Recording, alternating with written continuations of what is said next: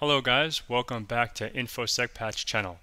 In today's video, what I want to talk about is getting your CCNA certification from Cisco.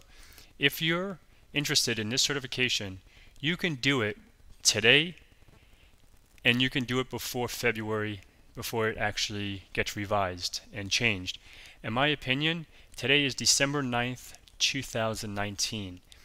If you have the dedication for those two exams, you can definitely do one a month. And I want to show you guys what to do. I want to show you guys what utilities and tools you can utilize, from books to simulators to real gear.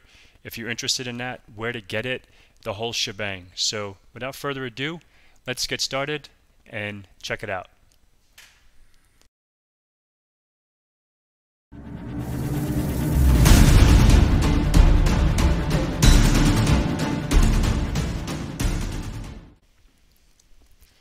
Hello guys, welcome back.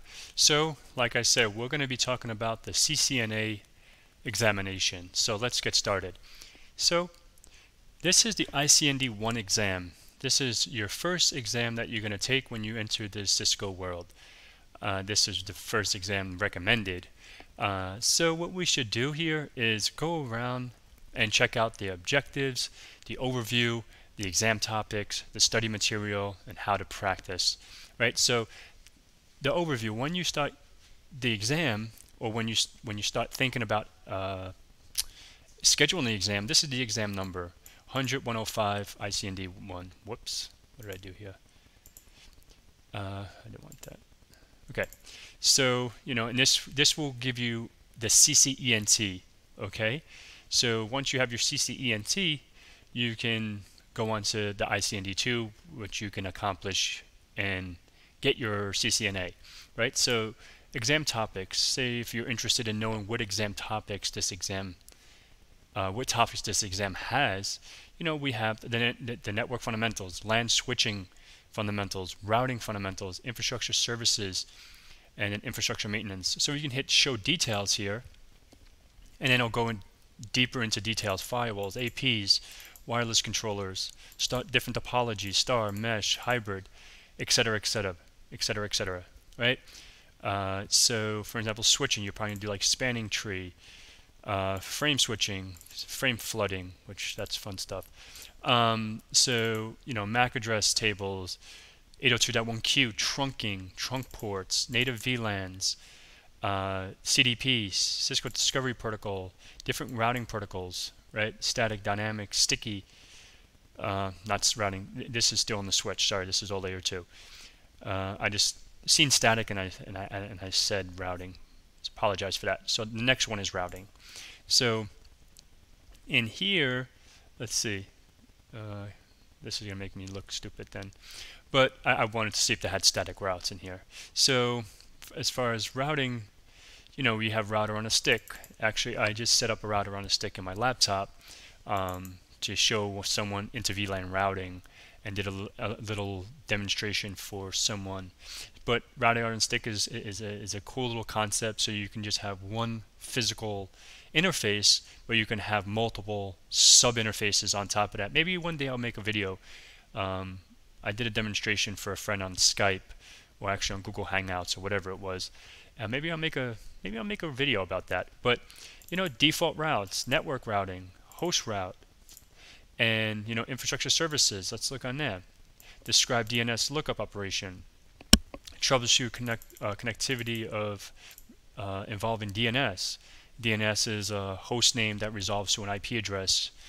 So say for example you go to google.com, that's resolving 8.8.8.8.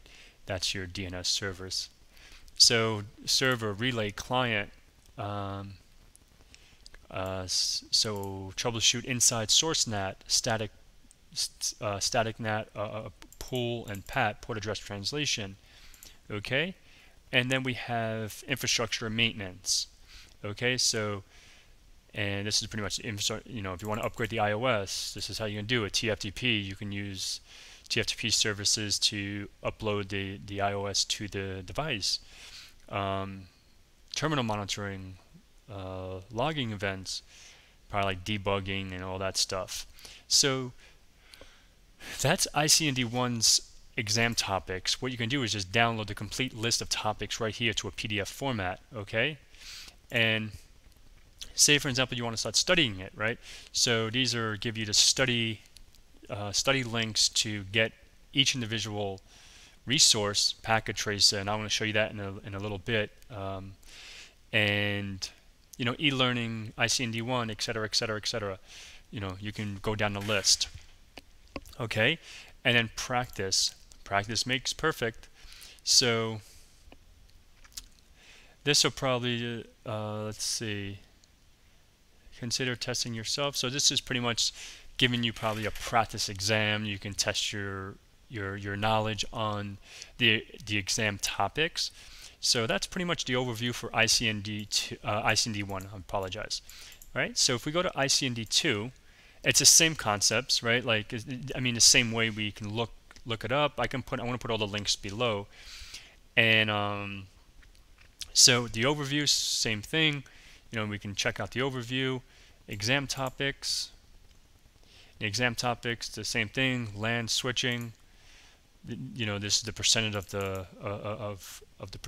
the percentile that's on the exam. Routing, routing topology, technologies, and all this cool stuff, right? And let's see, WAN technologies. So this one's a little more in depth. It's definitely a more difficult exam than ICND1. I consider ICND1 a Network Plus from CompTIA on steroids. So, you know, it's a little harder than than Network Plus, because Network Plus is a vendor mutual certification. So it's not like, okay, it's a Juniper cert, it's a Palo Alto or a Cisco. It shows you about all the technologies. So with that being said, let's go to infrastructure services. And same concept, you know, HSRP, doing all that cool stuff. You can do voice, data. This is probably all QoS. Yep, QoS concepts. And so infrastructure maintenance, same old deal. You know, you can go to study material to get the study material for this exam. You know, you can click on these links, and I'm going to show you what I did, what I would do if I was to take this exam again, or these exams. I never actually took the ICND1 and ICND2. I just took the one exam, but and then, you know, you can go to practice, etc., etc. So these are the two overview of each exam. And if you guys want to do these exams, today is December 9th, 2019. These exams end February 20th, 23rd, I apologize, 2020. You have 2 months. If you dedicate yourself from this day going forward till that date, it's definitely possible. You know, obviously you can't go out with your friends every day and go do what you do. If you want to focus and, you know, glue yourself to the seat and study hard, get all these, you know, get the books, get your, you know, read the books and get the technologies down packed, you can definitely do it. It's definitely doable. It all depends on the discipline that you have. Remember, this is an awesome thing. I love it. Enjoy the journey. If you enjoy the journey, the journey will be awesome. I love that thing. I look at it every day, and I love this journey right here. But let's get back on track. So those two exams for the ICND1 and ICND2 equals your CCNA routing switching. Okay, so let's get into the books that I would recommend. So CCNA routing switching, the official cert guide library. So these two books are what I would recommend. A couple reasons. Obviously, it's directly from Cisco, so you know it's Cisco approved, right? So, and from the books, Mr. Odom is an awesome author. I read his books and I enjoyed it. So I would definitely recommend these books. And you know, it comes in a bundle, so you get both of them. And as far as practice, okay, so let's talk about labbing. You have the, you know you want to take the exam, you have the books, you read the books. Reading the book is not going to give you practical knowledge, right? So the practical knowledge you can get, I want to give you a few different options. You know, you have simulators, which is Packet Tracer.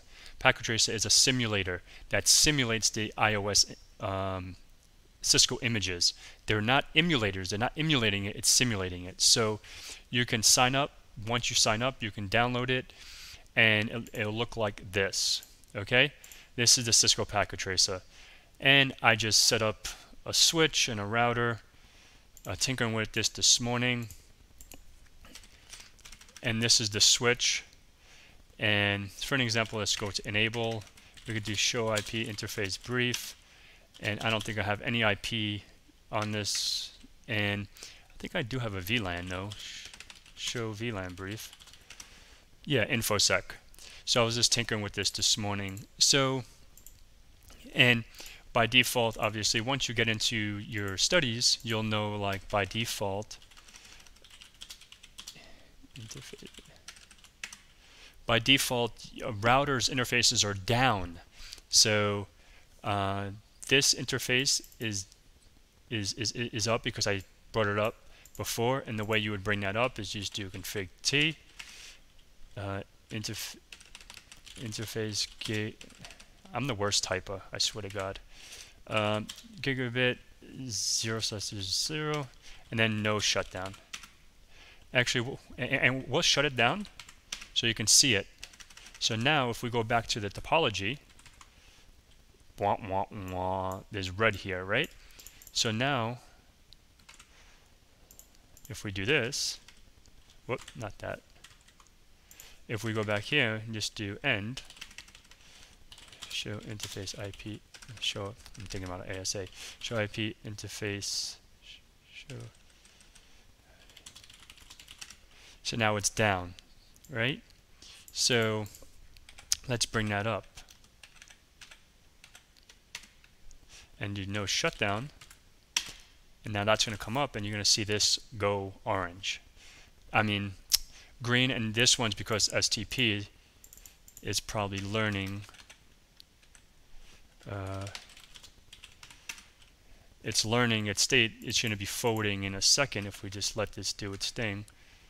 Listening, learning, learning. Maybe I'm just very impatient. Let's give that a second. It's still doing its thing. All right, so all right, now it's green. So now if we do the up arrow one more time, boom, it's in forwarding state.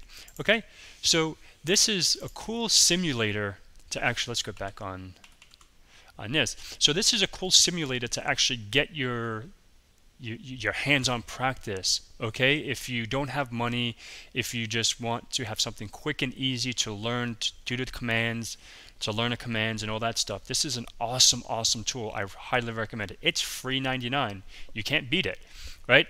So that's simulating. Right now, what if you want to emulate? If you want to say, okay, I want to take real iOS images, if you have a Cisco Viral account, you know, all this stuff, you can use Cisco Viral, obviously, but you could take their images and you could put it in GNS3 and EvenG, right? So let's just, I'm not going to get into too much detail with those, but GNS3 is awesome. I really like GNS3, but when you set up GNS3, it's a little tricky. You can do the free download, right? You can download it, you can set up a VM and all that good stuff. And maybe I'll do a video about setting up GNS3. I did a video on EvenG, and you can check that out. And with that, that's simulating and emulating Cisco's iOS. Okay, so this is the probably latest one that's available. You just download it, and when you download it, it should look like this guy. And you can double click on this. I'm not going to get into too much detail. Probably blew it up. My computer's probably going to blow up now because I have a million things open. So this will be GNS3, and then you can just create new project and test, and then you can just go, and I don't have anything really in here. See if I blew something up. I don't really use this too much. I use EvenG more.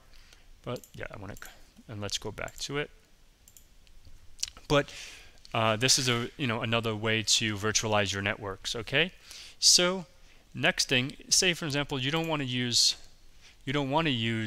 emulated stuff because you're a hands-on kind of guy, right? You like to touch things, you want to build it, you want to plug things in, and sometimes I like that better. Me personally, when I was doing my Cisco tracks, the MP and all that stuff, I like the physical stuff because I felt like I learned better.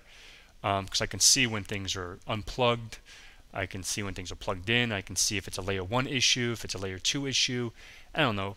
I just feel like it's more valuable. But today everything is going virtual, right? So if you go to do an exam, they're not going to, at a CCNA, CCNP level, if you do TSHU routing, the route switch exams, you're not going to go in and like go plug stuff in. It's all like everything's due to CLI. So the emulators and simulators are perfectly fine. But sorry, I talk a lot. So here is a little CCNA CCNP routing and switching lab. This is on Amazon. It's for about $400, right? And it's sold by these guys. But you can just go on Amazon, eBay. I think I looked at one on eBay today. Right here, there's CCNA Lab. This one's for, I think, 300. Yep, $300. So this is if you want to get hands-on practice with your physical gear. If you have a few bucks to spend, why not? Do it. But if you don't, everything is, you have the free 99 version as well, which is GNS3 and Packet Tracer. So that pretty much concludes the video here. This is how you would get started on your CCNA journey from the books and the labbing. And one thing, if you're into videos, okay, videos are awesome. I love videos, and I'm going to show you the best video series that I've ever watched, and it's CBT Nuggets, if I can spell. So cbtnuggets.com is a computer-based learning company, and I'll go ahead and sign into my account. Okay. Oh shoot. Okay. You guys are probably going to see what I watch. See, I actually study a lot. 21,900. Okay. But anyway, let's go to certification training, and you can do a 7-day trial for free. So the most popular, look at that, Mingya. I didn't even know this. CCENT, the most popular, and it's from the main man, Jeremy. Let's click on CCENT. So if you look at Jeremy Chara, he's the trainer for the ICND1. You can click it. You can do it for 7 days for free, and then obviously I completed this course. I watched this. I watched him, and look, I want to give you a few little. Hello and welcome to ICND1. My name is Jeremy Chara, and I know we haven't gotten to know each other yet. We will, but I got to know him pretty well throughout these series. So he's an awesome trainer. I love the guy. He's good. So I would definitely recommend their training if you're looking for computer videos and all that stuff. And that's pretty much it. So hopefully you guys like this video. If you have any questions about CCNA, CCNP, any questions, and networking, or if you just want to have a friend to chat with, I'm here for you. So give me a thumbs up, smash that bell so you get new videos that come out, and comment below. And don't forget, please subscribe, share with your friends, and I really love all you guys. Thank you so much for tuning in, and have a wonderful day.